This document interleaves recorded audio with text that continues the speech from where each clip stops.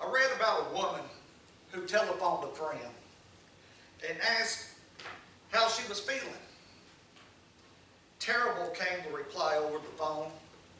My head is splitting, my back and legs are killing me, the house is a mess, and the kids are simply driving me crazy. Very sympathetically, the caller said, listen, go and lie down. I'll come over right away, cook lunch for you, clean your house, and take care of the children while you get some rest.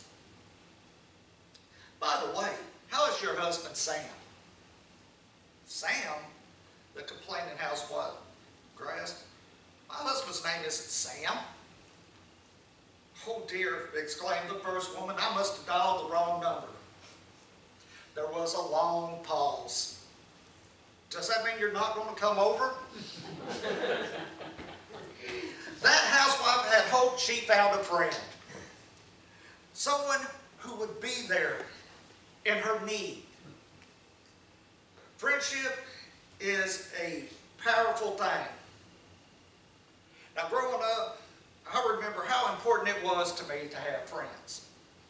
Now, I didn't have many, but the ones that I had, I cherished deeply.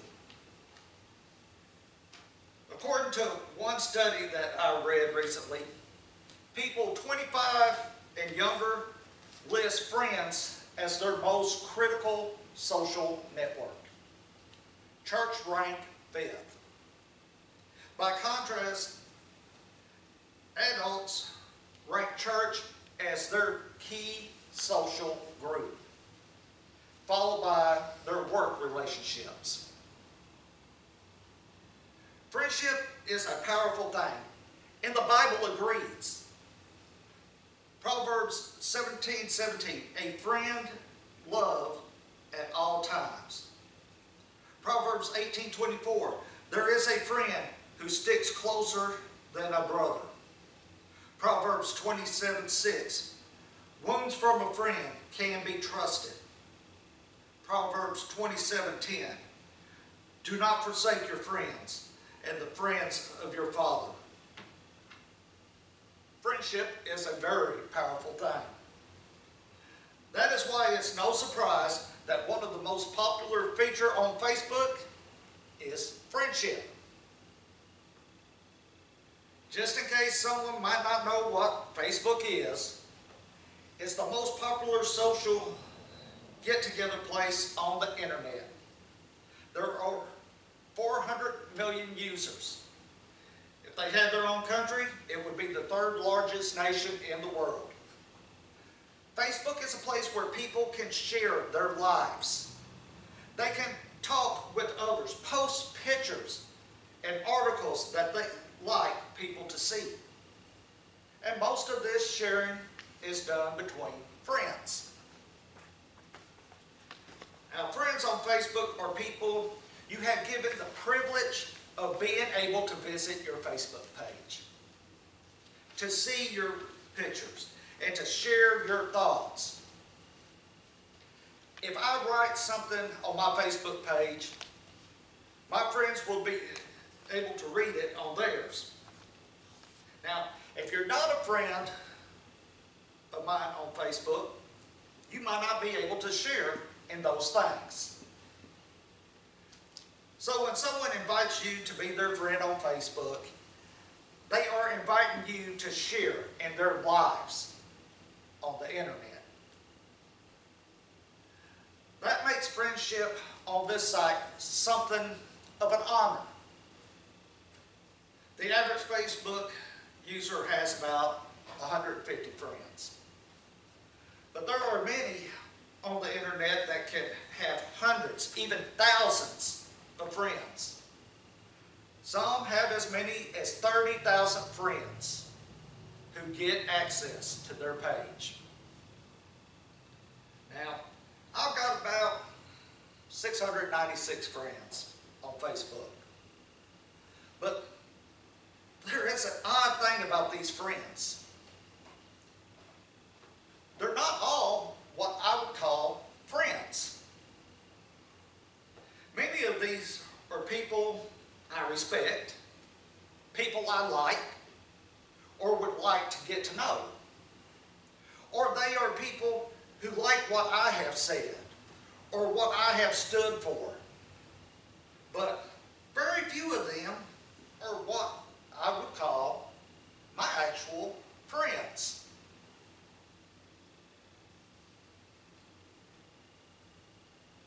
Now, if you can't read the caption on this, it says, "Hi, we're your friends from Facebook, and we thought we might pop in for a drink."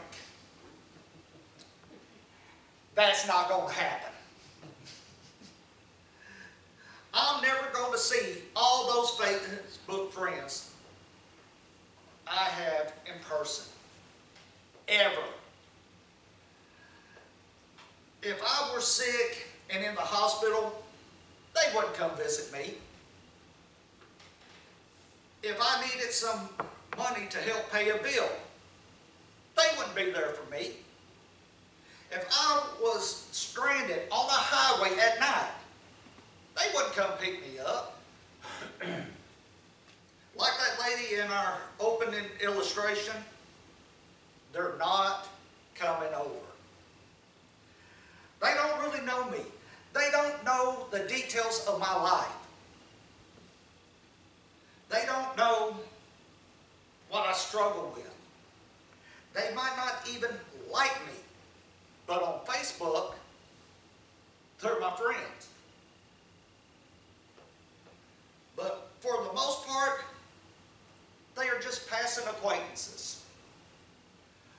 Most of them are very nice people, but they're not really my friends.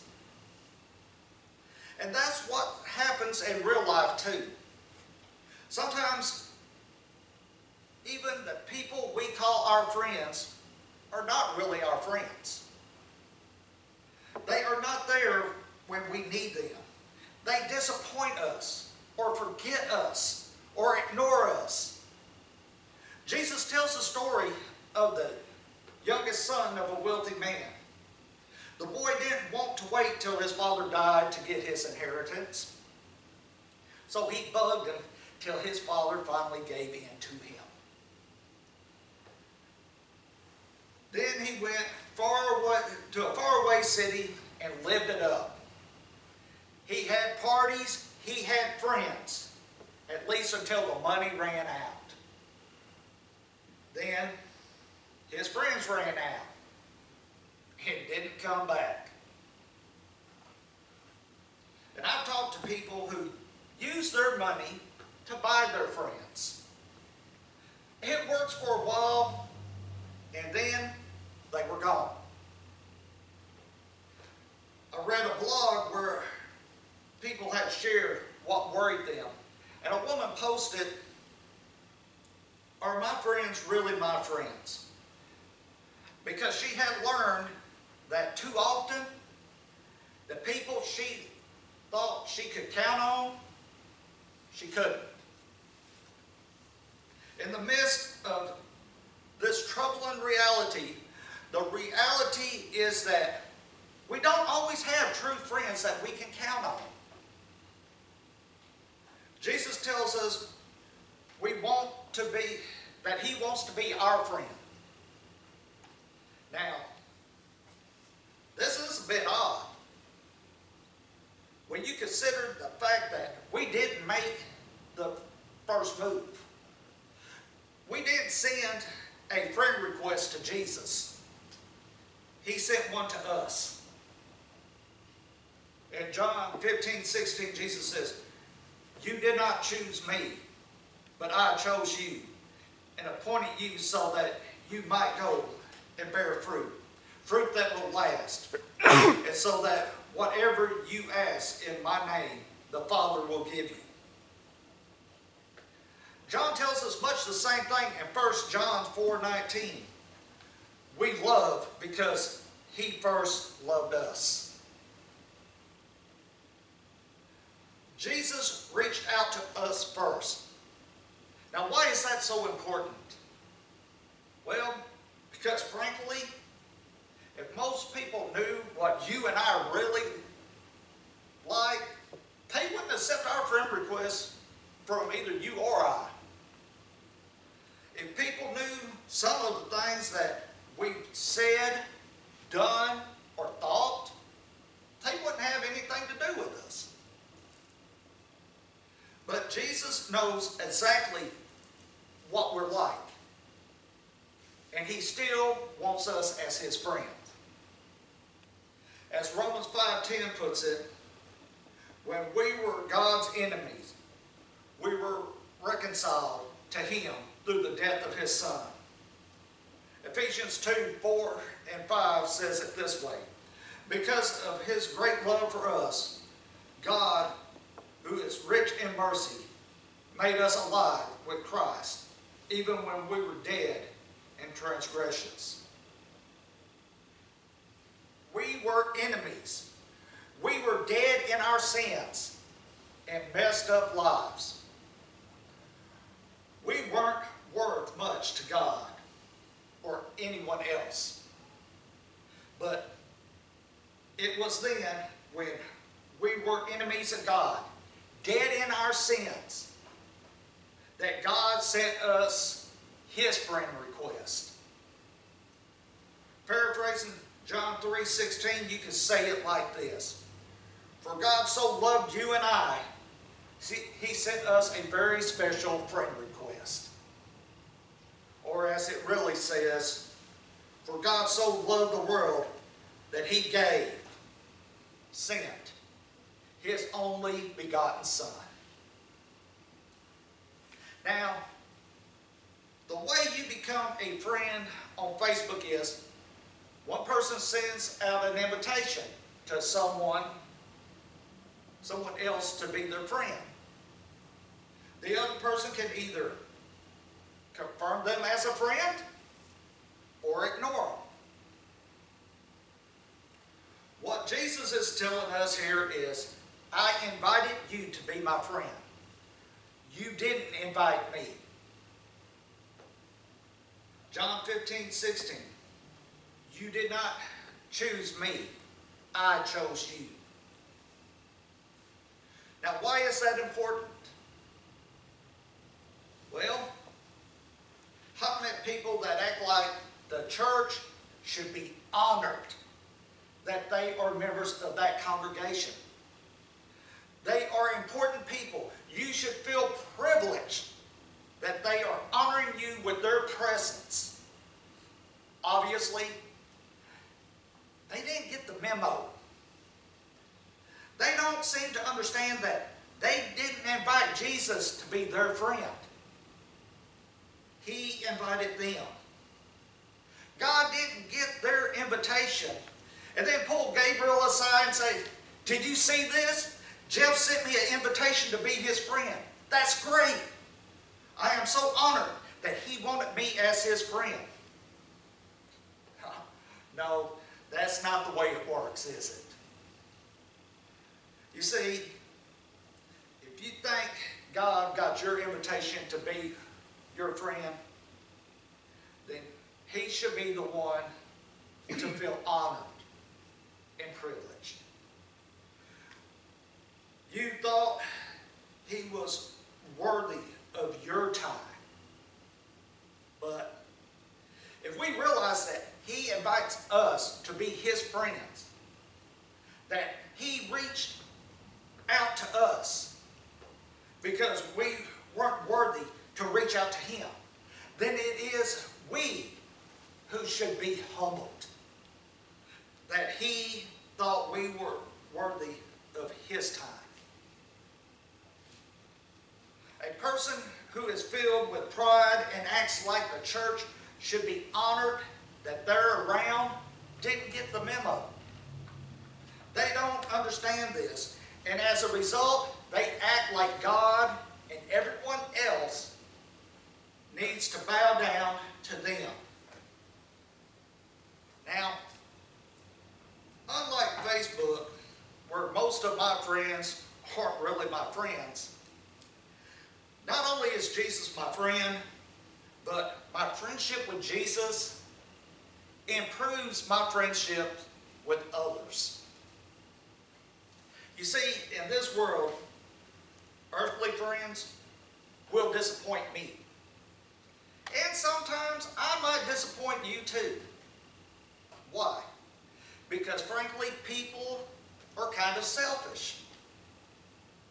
It's not normal for people to think of others first. It's not normal for people to worry about others' problems when they have got problems of their own. It comes down to a question of who scratches whose back. Now, naturally, you prefer that it's your back being scratched. Why? Because people are inherently selfish. We tend to think of ourselves first. So Jesus said, my command is this: love each other as I have loved you. It's a repeated command over and over again throughout the Scripture. Why repeat such a command?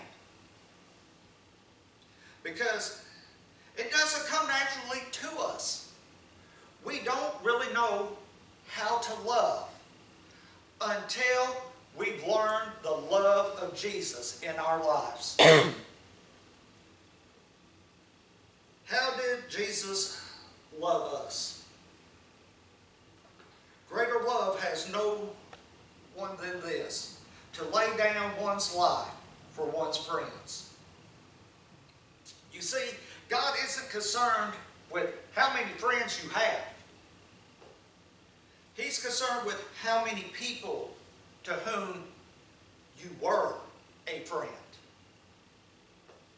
How many people you and I lay down our lives for. Because God knows that in this world, people can be lousy friends because they are all selfish. They all look after their own interests first. But Jesus set us the example of putting others first. He laid down His life for us so that we could live. I once read the story of a high school freshman who had a big weekend planned. He was going to a party with some friends and then go to the football game. He said, I saw a kid from my class walking home from school. His name was Kyle.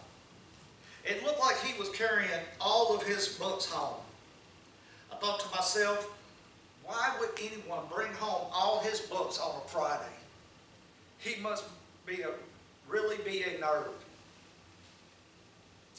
About that moment, a bunch of kids came running down the sidewalk, and they ran at Kyle, knocking the books out of his arms, tripping him so that he landed in the dirt. His glasses went flying, landed in the grass about 10 feet from him. He looked up, and I saw this terrible sadness in his eyes. My heart went out to him. So I jogged over to him, and as he crawled around looking for his glasses, I saw a tear in his eye. As I handed him his glasses, I said, those guys are jerks. They really should get a life.